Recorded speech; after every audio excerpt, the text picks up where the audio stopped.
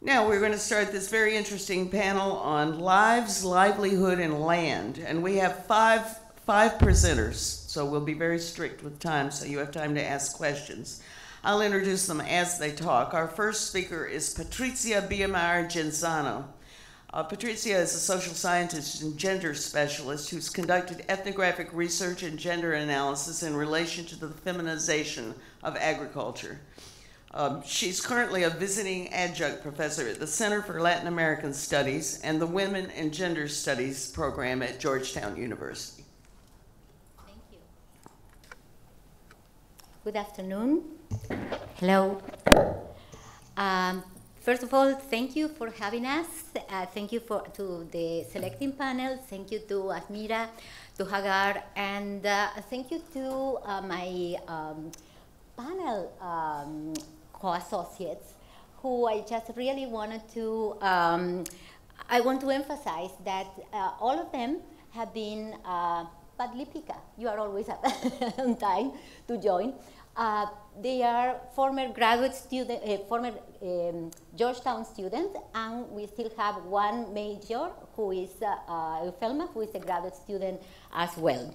My presentation is going to be a little different, and our presentations, I think, are going to be just a change of pace. We're not going to talk about women in literature. We are not going to talk about famous women. We are going to talk about everyday women. We are going to talk about women who produce food, women who produce fibers that makes our clothes. We are going to talk about people like us, but people who really change the life of their communities somehow. So we are going to talk about women's and the voices of these rural women's empowerment.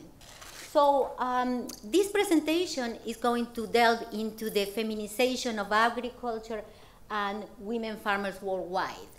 Each of us has chosen an area studies, a country or a region or a commodity that we would like really to share with all of you.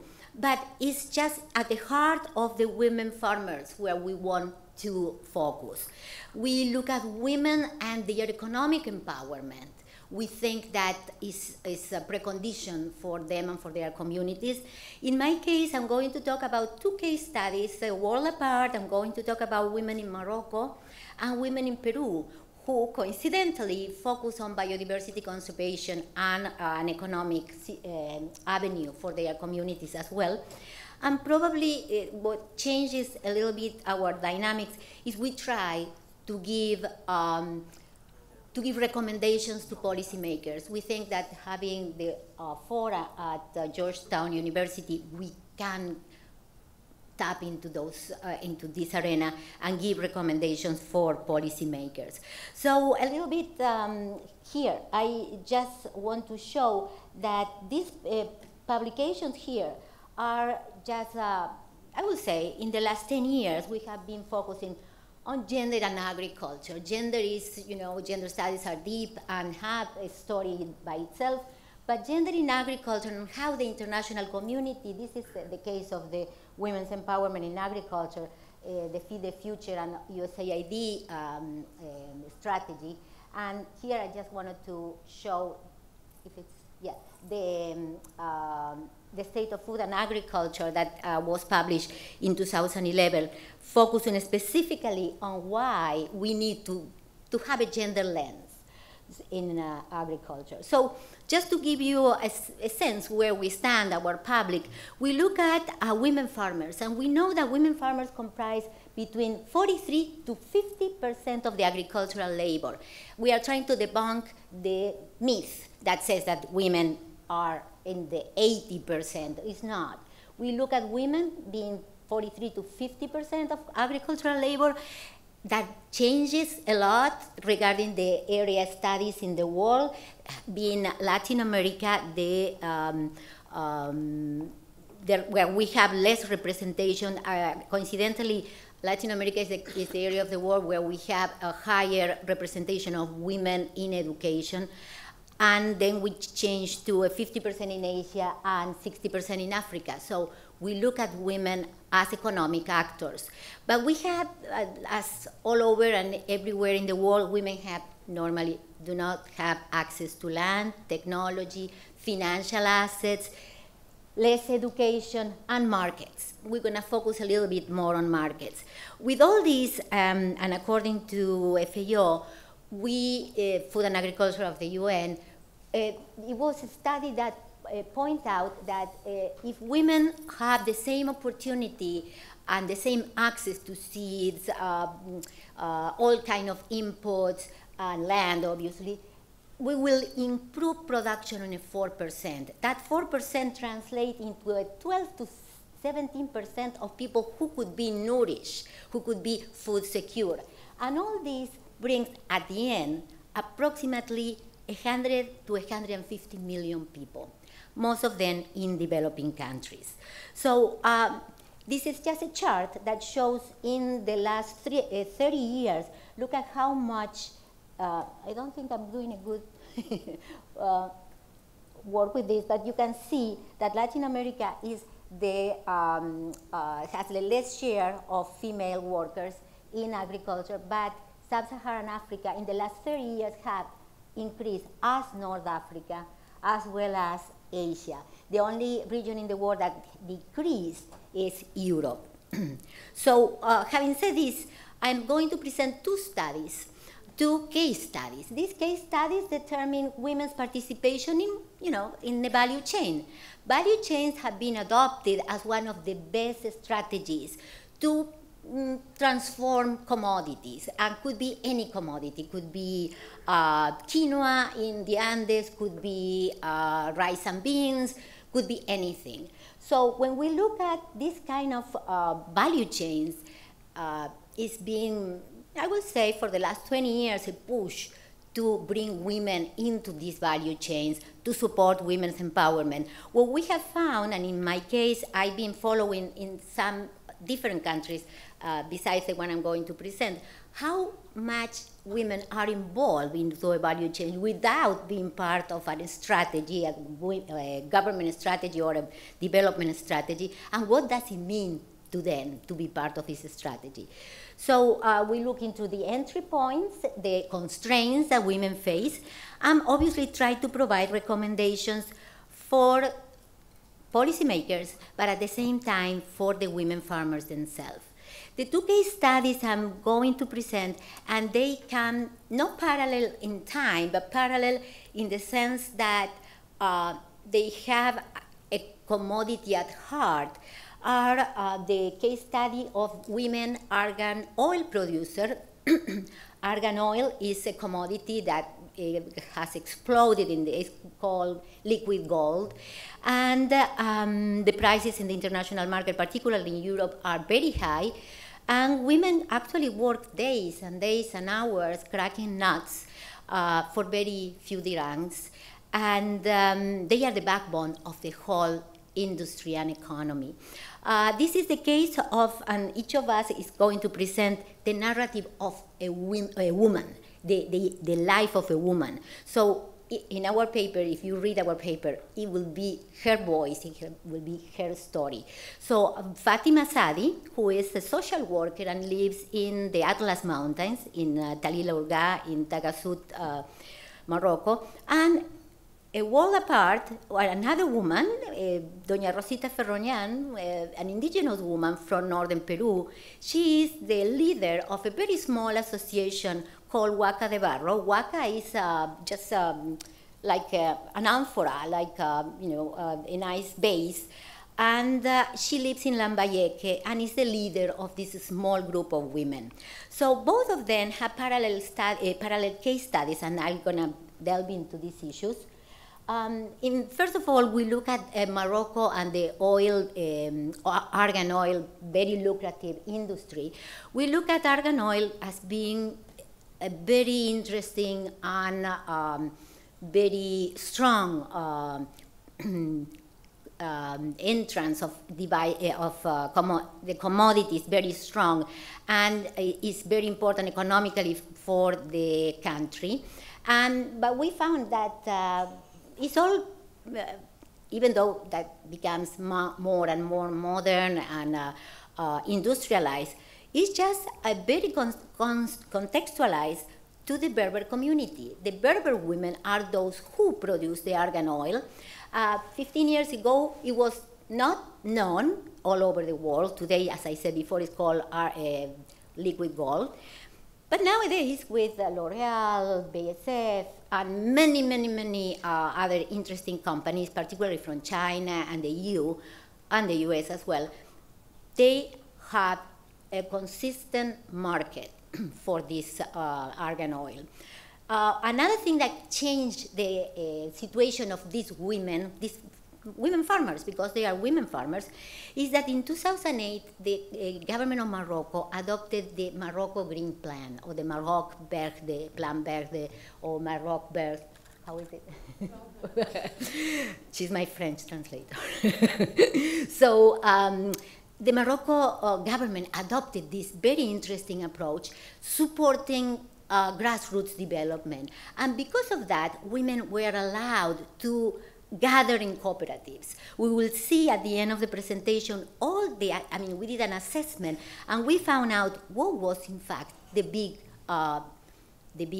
problem that these women have, and how they can benefit from an approach that the Morocco Green Plan.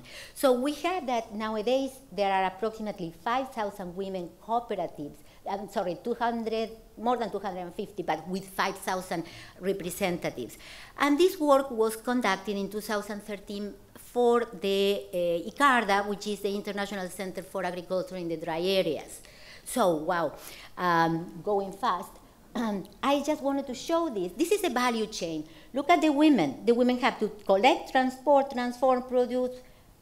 They get to the business, but they do not manage the funding, because that is male-dominated. So let's go back. That is the main constraint we found. Changing. Let's go to Peru. Let's put the women on hold in Morocco. We look at the endemic species. Do you know that cotton is not white? Cotton is colorful, but we have used the white strains. So this color cotton is a unique variety that is endemic from Latin America, but particularly from these areas of Peru.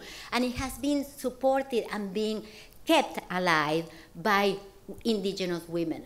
In 2008, the same thing that in Morocco, women farmers have a lift, and the government of Peru supports native or color cotton as a heritage of Peru.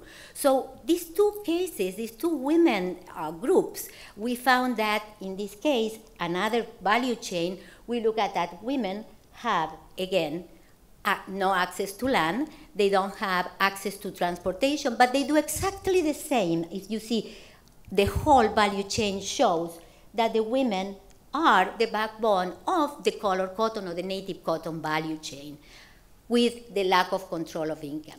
The action-oriented research that we conducted is in the north. We see the women in Morocco, and the tier in the bottom is the women in Peru. Women were extremely open and extremely vocal of their needs, and then we got to the issues that affect women. So we found out that women across the globe and women into very specific and unique commodities try to stop the overharvest and the biodiversity erosion that brings to indiscriminately use the commodity. So we look at argan and cotton, and we found that the women's isolation is the worst problem that they that they face.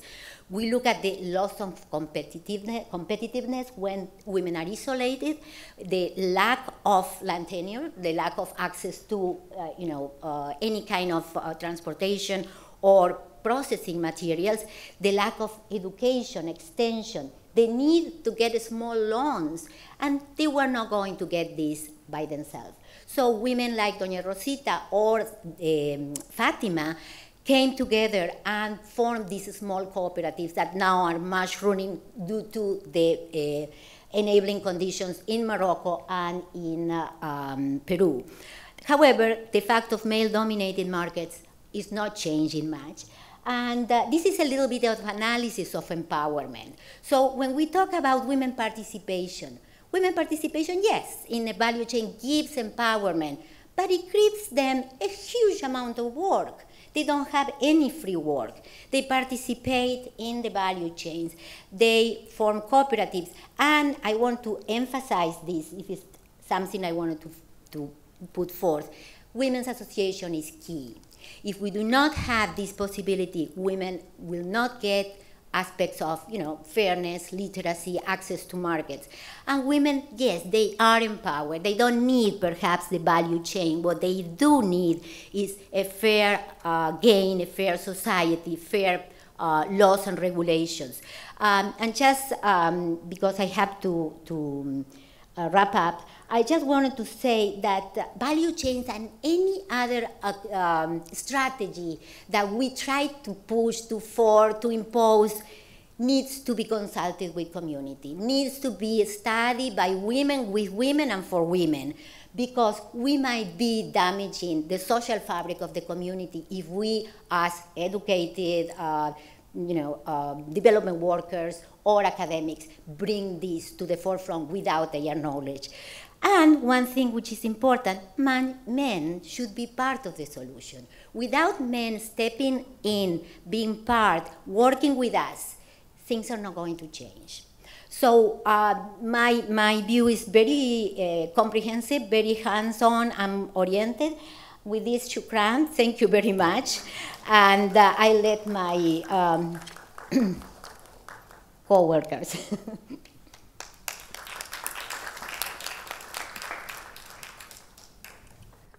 Our next speaker is Harmonie Kobanghe.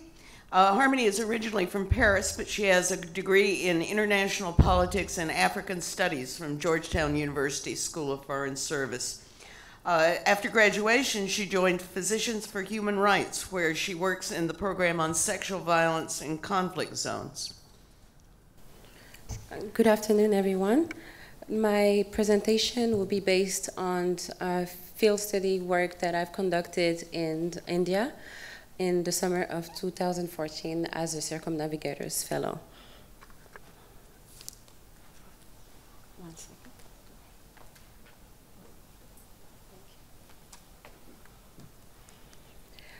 Rural women play a vital role in agriculture and rural development in all regions of the world, as women produce more than half the world's food production, bear the responsibility for food safety, and maintain the well-being of their family and whole communities. Women comprise approximately 43% of the world agricultural labor force, but women secure access to land tenure in developing regions of the world is constrained by discriminatory policies governing access to productive resources for agriculture and livestock. In a field of one's own, Dr. Bina Agarwal argued that the most single important factor that hinders women's empowerment is the existing gender gap in command over property. In South Asia, for example, arable land is the most significant form of property, and as a result, land is a crucial determinant of economic well-being, social status, and empowerment. Nonetheless, a handful number of women control land, and very few women own land in South Asian countries due to the prevalence of complex barriers to women's access to land tenure. As I mentioned, my presentation is based on the field work that I've conducted in the state of Uttar Pradesh in India in the summer of 2014, where I interviewed 99 development experts, government officials, civil society actors, and rural women in 3 villages. And I was also fortunate to have interviewed Dr. Bina Agarwal, who was kind enough to open her home to answer a few of the questions that I had. In India, rural women often do not own land outright because land ownership is usually reserved for men who are considered to be the traditional heads of households. This concept of male as the head of households has been at the heart of land titles, which are called patas in India, which has largely been reflected in local perceptions, custom, as well as in national accounting systems, government programs, birth certificates, and marriage certificates as well. In that regard, women often have a limited role in decision-making processes of their households. This institutionalized gender dimension in land ownership often invisibilizes women and make them vulnerable along with their children in the event that their male relative dies or sells their family's land. In India, an estimated 71% of the population lives in rural areas, and women currently account for 49% of the rural population across the country. Though India possesses 11% of the world's arable land, the country has to feed 18% of the world's population. And because of that, the pervasive existence of gender-based discriminations against women negatively affects this task of providing food to the population. Gender inequalities in ownership and control of land in India are often influenced by many factors, which include social cultural attitudes, religions, class, and caste-based obligation. This gender gap in land access not only lowers rural women's status in society, but as I also mentioned, negatively affect the food security of millions of people in rural areas because women do not produce as much food as they might if they were able to have secure access to land. So for the purpose of my study, I decided to go to Uttar Pradesh, which is India's most populous state, and which is also famously known as one of the states with a huge amount of pervasive gender-based violence. So I visited 3 villages and conducted 3 focus groups with rural women, thanks to USAID there and to a local NGO called Arrow.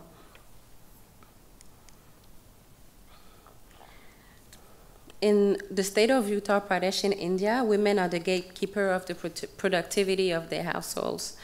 And the land tenure system in the state of Uttar Pradesh emanates from the Hindu Succession Act, though specific rules regulating inheritance show strong preferences for a patrilineal system. And as such, the line of inheritance often goes to a male heir, and women in that state can only inherit a family land if in the absence of a male relative.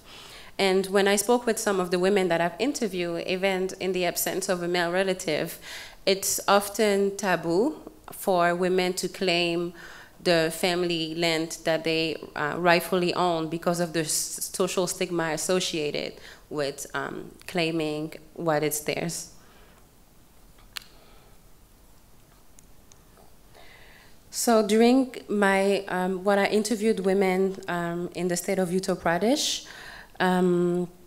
only 17% of the women interviewed indicated that they currently own land, and the remaining women that I've interviewed admitted to be sharecroppers and working other people's land. And from the information that I was able to gather from these rural women is that women who had a secure access to land and women who own the land and who have formal documentation to prove the ownership of the land, they were more food secure because they were able to invest in the land that they were working, and they also had the security of owning that land, that piece of property, in the event of any misfortune, and they could actually use that plot of land as a collateral. And on the other hand, the women that I've interviewed who admitted to not owning land, most of which belong to Brahmin and also scheduled caste, often share the sentiment that if they were to own land, they would be more secure because they would be able to keep the food that they produce and also invest in agricultural input. And something that was really interesting during my research was that a few women admitted that although they think that securing women's land tenure in India is important, they were not open to their daughters owning land. So I found it really interesting because these women were part of the organization that I previously mentioned called Arrow, which was advocating for women's secure land tenure. And I just found it interesting that these women advocating for women's right to land ownership were not in favor of their daughters owning the land. And when I asked them why, they mentioned that India was a patrilineal country as in general, and that they will be perfectly fine with their daughters having access to land through their husband or their male relative. But I've also met several women who were in dire situations because they did not own land. And for that matter, most of the food that they were producing were for the landowner. And another fact that was interesting was the schemes of food insecurity within the household. So I was able to learn that in the traditional household in Uttar Pradesh, the husband was to eat first, then all the sons, then the daughter, and then the woman who was working the land would get whatever was left. Thank you.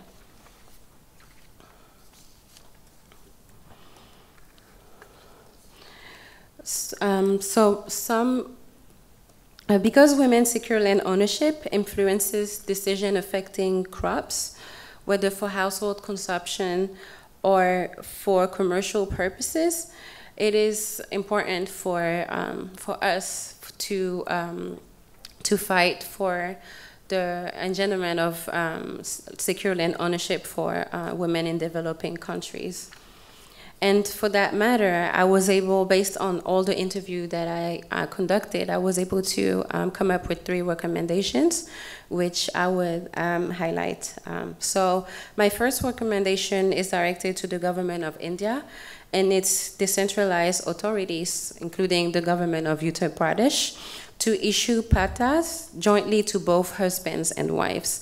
So previously, under the Hindu Succession Act, as I mentioned before, the men were considered to be the head of the household, but then this act has been amended since to include a more gender-based approach.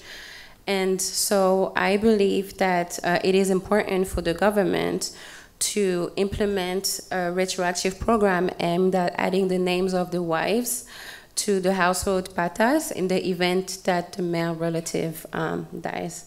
My second recommendation goes for national, states, and local authorities, along with religious leaders who must fight against the social cultural constraints that hinders women's land ownership. And as such, I believe that it is important for these authorities to conduct gender sensitization campaign, because a lot of these gender-based discriminations in land ownerships have since been internalized by women who, in some cases, believe that they do not deserve to own the land, although they are the one who work the land from dawn to too late in the day. And my last recommendation is that the government of India help women, especially women from scheduled castes or women who belong to the lower caste, to help them secure land, because often these women do not have the means to buy a plot of land. And for instance, although there have been a lot of debates about microfinancing, the government of India should maybe come with a scheme that may help these women have access to their own plot of land so that they could feed their families and their communities. Oops, thank you.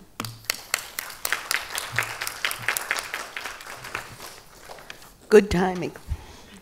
The next speaker is Elaine Corrigan. Elaine is a recent graduate from the School of Foreign Service at Georgetown, and at university she was active in GU Fossil Free, an organization to urge Georgetown to give up its investment in the fossil fuel industry. And also she organized with the Day Laborer Exchange Program. She's currently employed as a field organizer with 350 Action, which is building grassroots power to promote climate justice. Well, good afternoon, and thank you all so much for welcoming me here to this stage. I'm so honored to be at this conference. Thank you to the conference organizers, and also a big shout out and thank you to my research mentor, Dr. Patricia Biermayr-Jenzano, and also to Mark Giordano, who's not here today, but who has been so helpful to me in my academic journey. And so the title of my presentation is Gender, Environmental Vulnerability, and Climate Justice, ? And the question mark is really, really crucial here because climate justice is a very new issue of gender justice that we're just beginning to explore, and also one that's in particular flux at this moment in time with international climate negotiations just gaining steam.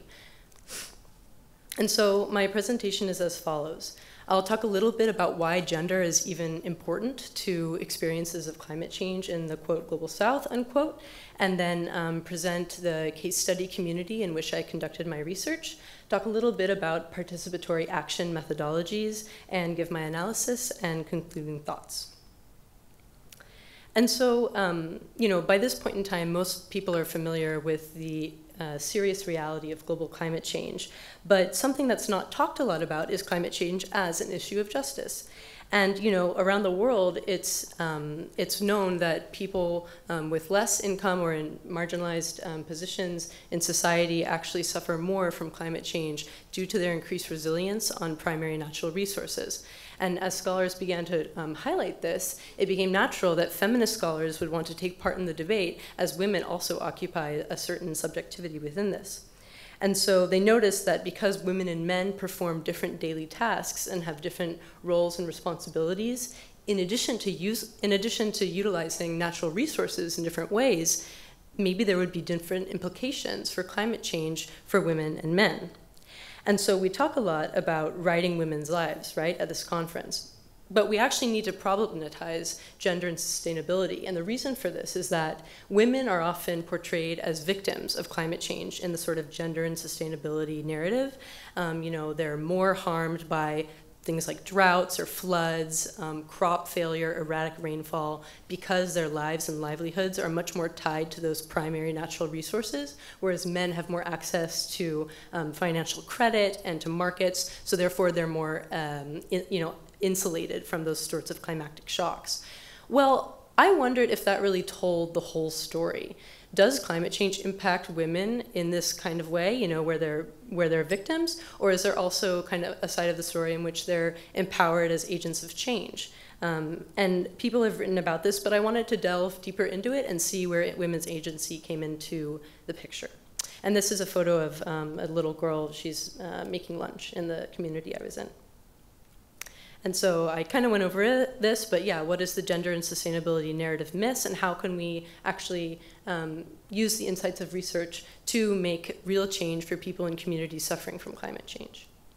And so I did my research in a small community called Dianda, and it's in the Région de Fatick, which is right here where I put the red dot in Senegal. And this is just a photo of the village. You'll notice that there's a beautiful mangrove forest all around the village, which is actually the main ecological source of many of the activities that people perform daily in this village. And so here is a picture of men who primarily engage in fishing, and they fish for over 20 different species of fish. And this is just a picture of them working with their nets. And even small boys learn how to fish and support their families that way. Women, on the other hand, buy this fish from men and take off the scales, process, smoke, and salt it for both local consumption and actually international export. This is a fish oven in Dionda that was made by an NGO that I did my research with. And besides this, women in Dionda are constantly on the hunt for different clams, bivalves, things like oysters and mussels to supplement their income that they earn by processing fish. And it's really, really difficult work. I went out and did it, and it's backbreaking work. In addition, women's time is occupied by doing things like mashing millet so that they can make dinner, and actually cooking dinner, which takes a lot of time as well. Cooking, cleaning, taking care of the house, and harvesting firewood are also activities that women engage in disproportionately to men who don't do that at all. So how does climate change impact men and women? Well, when I arrived in the village, I was all set up to do a lot of interviews with women and go through women's value chains only. And, because this research paradigm relies on really close communication between the invited researcher and the community. But the person that I was mostly collaborating with was named Babakar Chor, and he's the man here in the blue shirt. And we decided together to do a series of mapping activities to better understand the gender aspects of all these economic value chains. But notice that I've purposely put a picture of a man here working with Babakar in my first slide.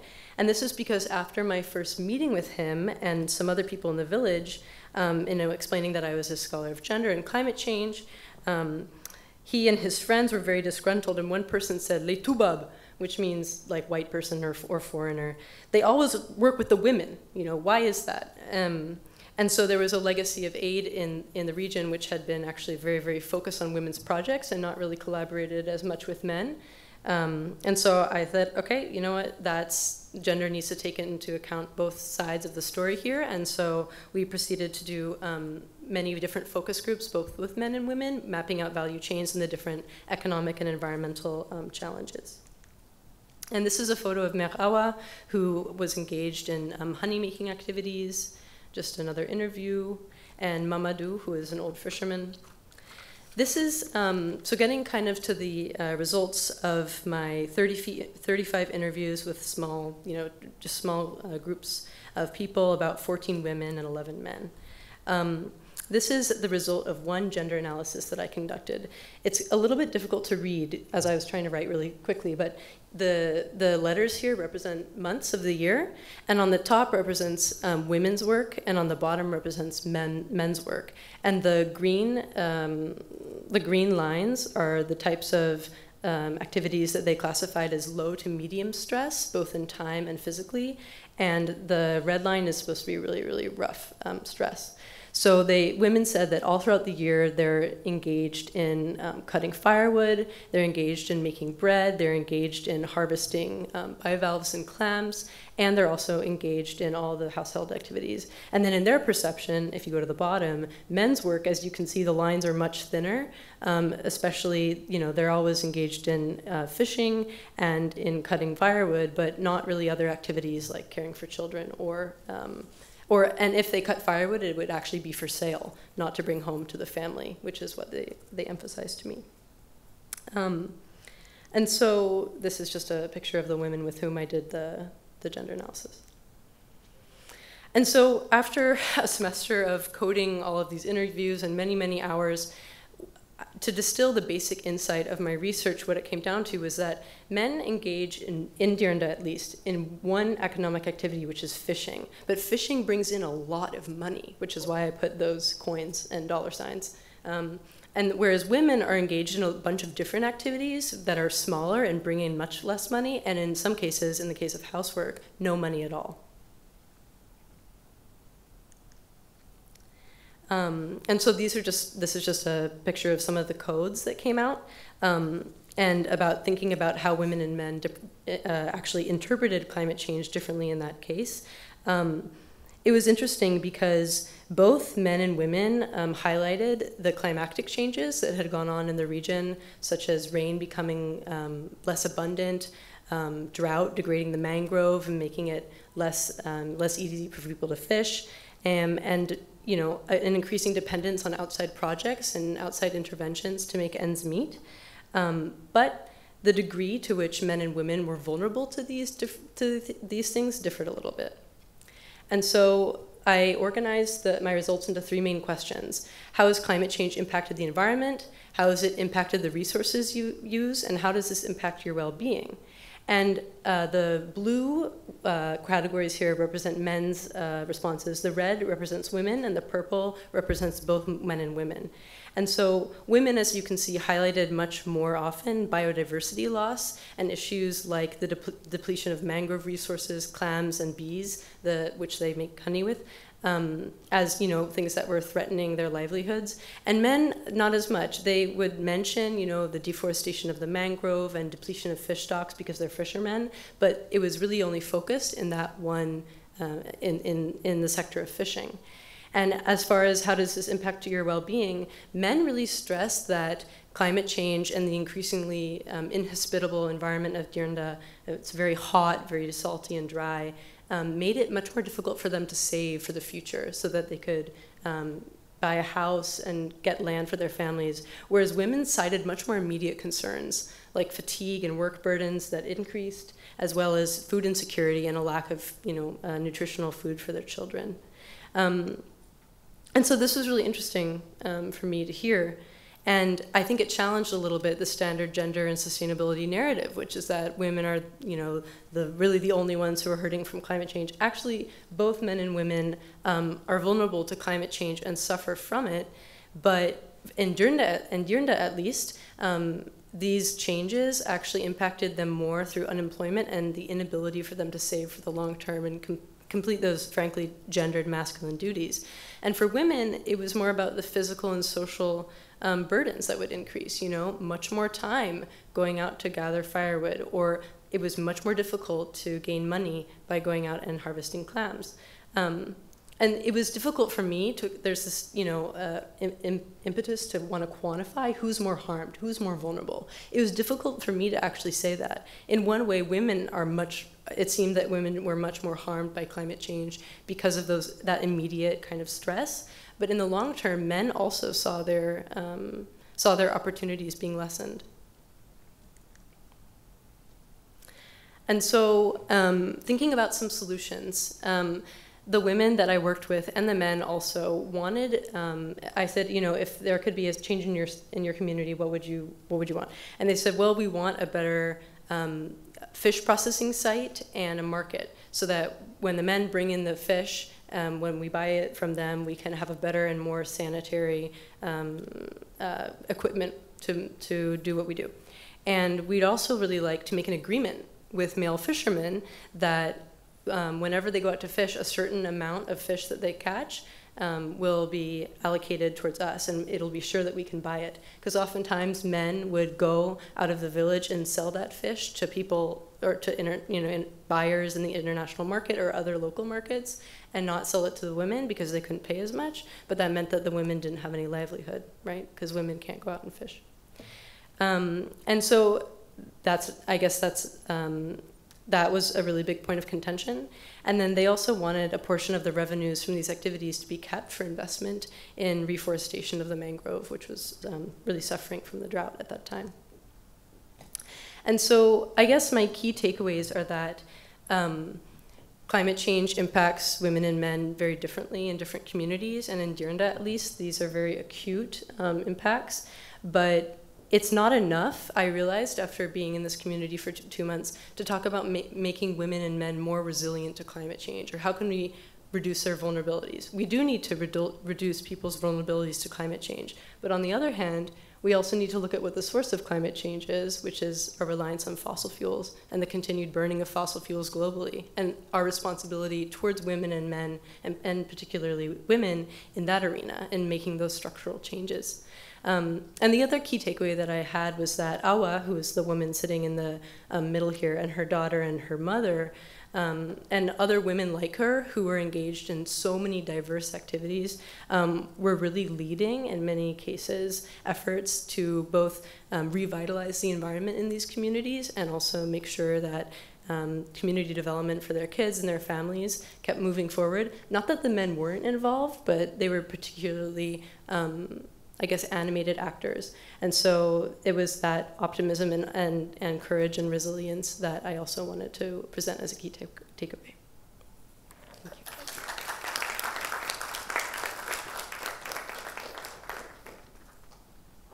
Our next speaker, sorry. Our next speaker is Euphelma Choden Wangchuck. She's from Bhutan and is currently a senior at Georgetown University. Euphelma was inspired by internships at the National Environment Commission of Bhutan and Renew, a local NGO that supports women and children in Bhutan. She's conducted preliminary research there and is currently working on opening up possibilities for rural women in Bhutan. Thank you. Good afternoon, everyone. Imagine a country with no McDonald's and no traffic lights, even in the capital city. I come from that country, Bhutan. My name is Euphelma, and I'm currently a senior at Georgetown University in America. Today, may I humbly take this opportunity to present to you about land tenure systems and women's empowerment in Bhutan. In Bhutan, women take responsibilities both inside the home and outside the home. They are our strength, our pride, and a heritage because we are a matrilineal society. Where is Bhutan is a common question I often get asked when I'm outside of Bhutan and when I meet new people. And some of you might be having the same question in your mind too. Bhutan is just a dot on the world map in South Asia, tucked away in the Himalayas. We are a tiny country of just less than 1 million people, sandwiched between two of the world's largest countries, India and China. But we don't feel claustrophobic since we're high up in the mountains, and we're good friends with all our neighbors. In the next 10 to 15 minutes, I want to fly you all to Bhutan for a unique experience. Welcome to Bhutan. We have no flatlands, all mountains, but we have lots of green areas. In fact, Bhutan is the only carbon negative country in the world and promised to remain carbon neutral forever. Our constitution mandates that Bhutan should have at least 60% of forest cover for all times to come. We are a country that values progress in terms of gross national happiness than in terms of gross national product. However, we also have contemporary challenges. For example, let's look at the statuses of women in Bhutan. Women's representation in the parliament, we can count on our fingertips.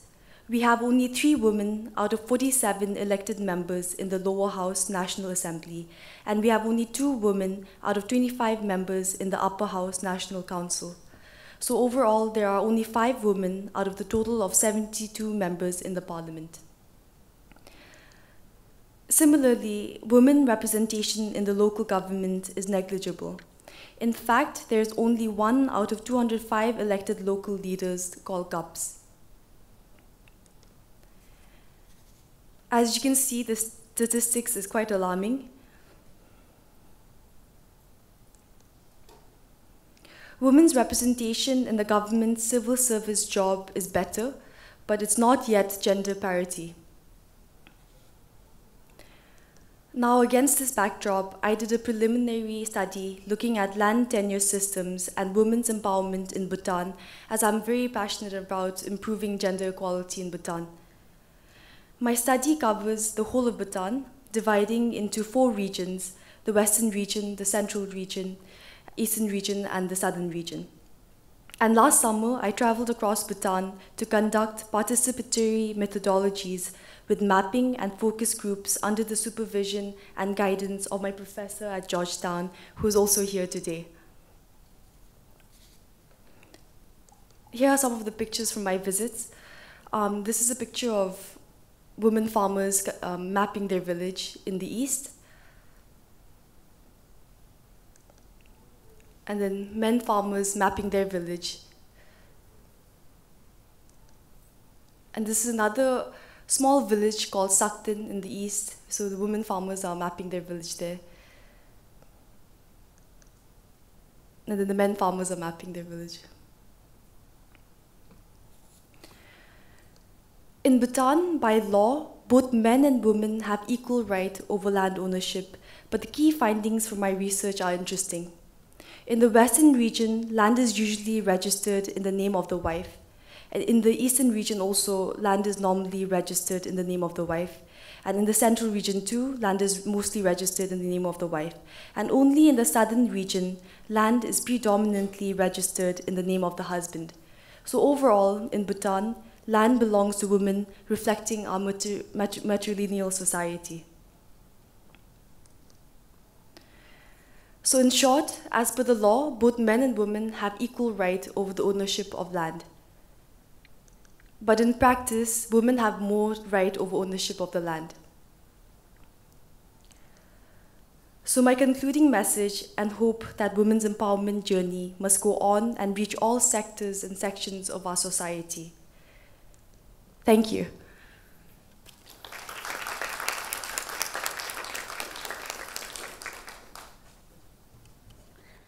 Our next and last speaker is Lipika Kamra.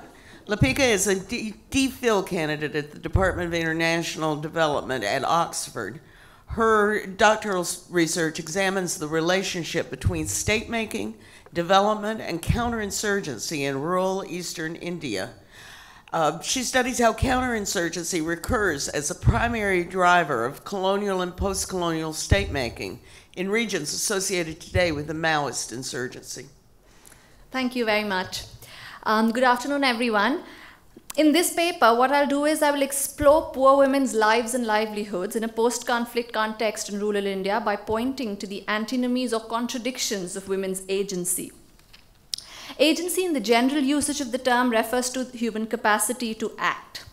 In scholarly practice, it is used as a conceptual tool to study the choices made by human beings to act in certain ways in certain situations.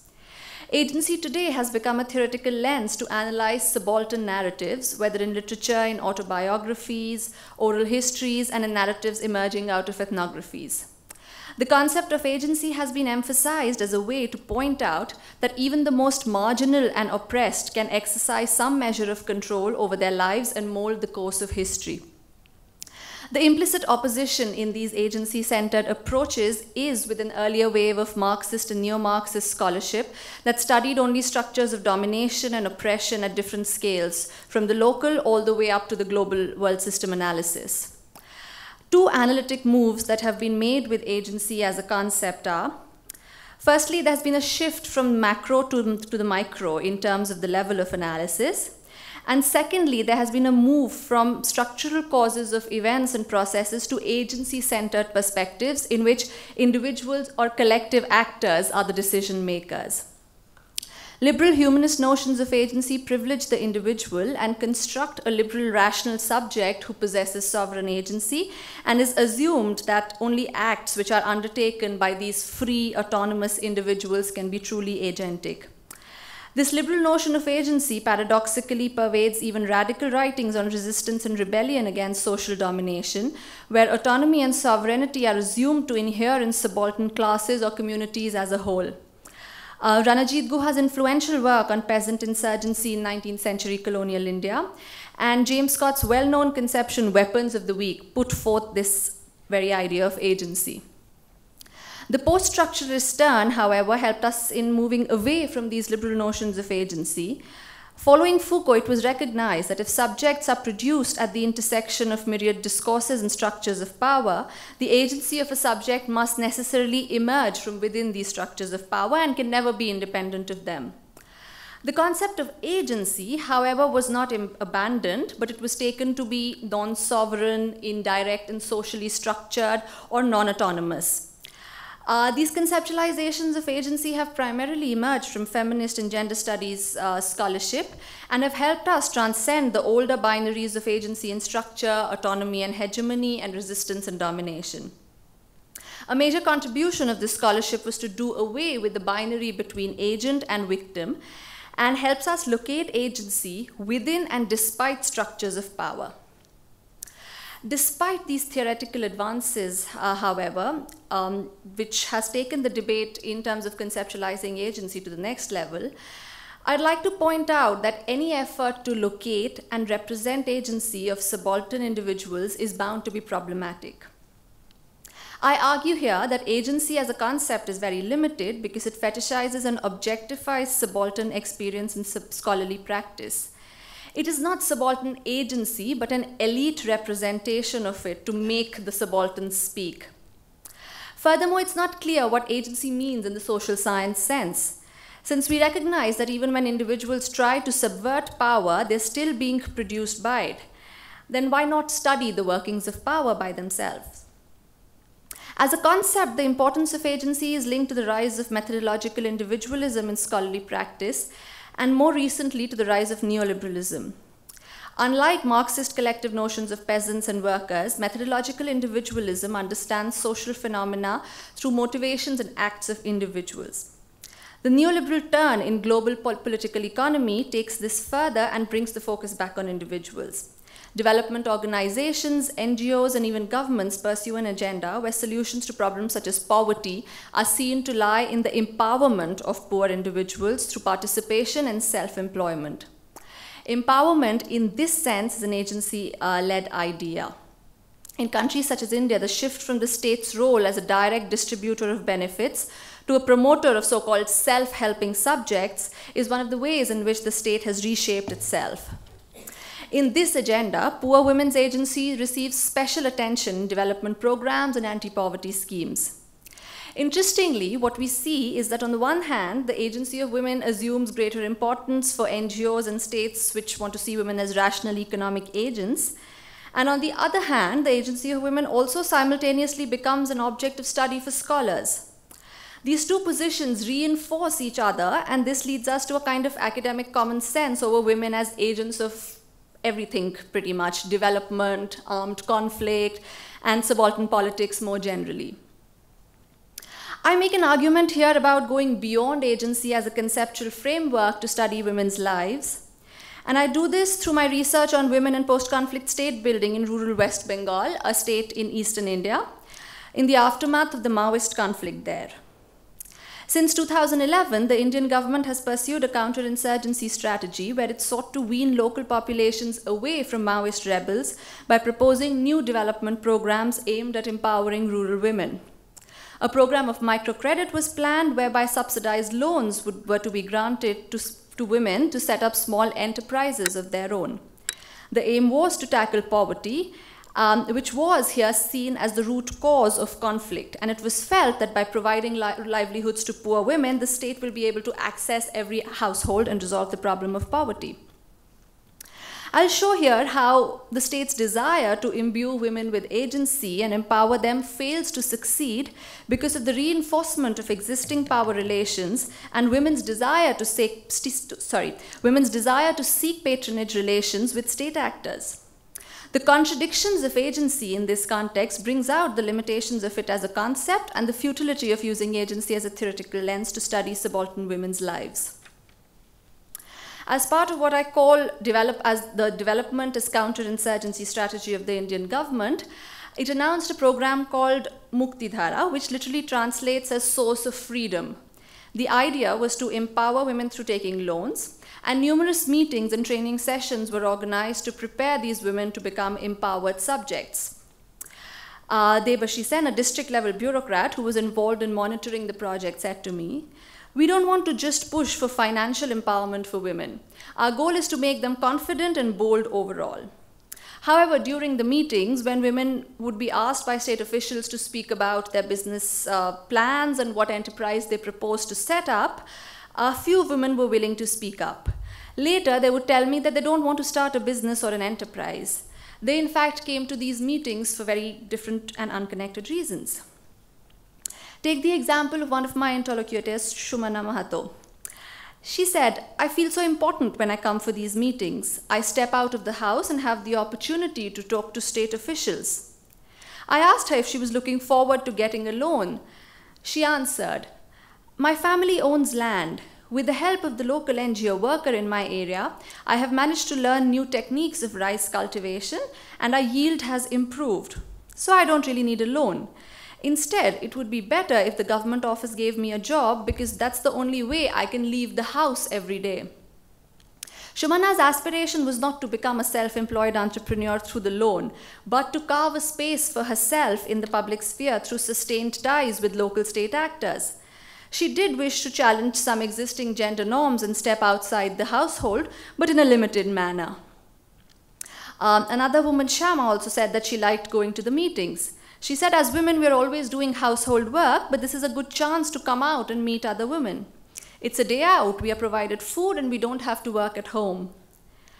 Another of my interlocutors, Prerona Das, said that her motive behind attending these meetings was to get to know state officials better who could help her later. She told me that she had been looking for a position within what is called the Integrated Child Development Services, a government-run program, for almost 3 years now. She had appeared for the selection examination thrice but was not taken in. She said that it was middle-class women with political connections who get all these government contracts and appointments. She too was hoping for the same and said that as long as I get a position within the government program, I'm happy. I don't care too much for a loan. As a result, state officials were often frustrated.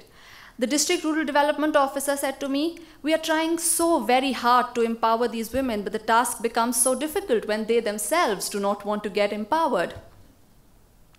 So although women refused to become the autonomous, self-helping, rational economic agents that the state here was wanting them to be, they were very keen on forging relationships of patronage and dependence with the state.